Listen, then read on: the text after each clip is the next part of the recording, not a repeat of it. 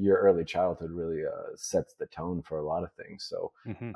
and then when I was 8 is when my parents split up, and Okay. we immediately went from that kind of lifestyle to myself, my mother, my brother, my 2 sisters living in one of her friends' in a room in her friend's basement, growing up on welfare, Right. moving from house to house, just getting ripped out of everything I thought was reality was gone.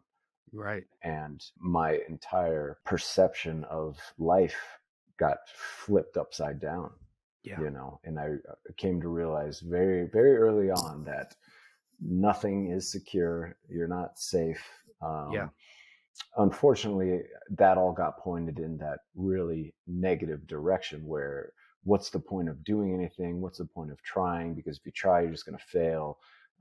Someone's going to take it away from you. Things are going to get destroyed. People are going to die. You're going to get sick. All those negative aspects of that. And I just accepted that was the way that life is and will Right. continue to be, and that there's nothing you can do about it. Basically, your story is set and you don't have no say. Right. I really fell into that victim mentality of thinking there's nothing I can do about it because this is Okay. just the way that it is. So why even bother? Yeah. You know, and which so many of us do. Whether the circumstances are real or imagined, we feel like we have no control. Yes.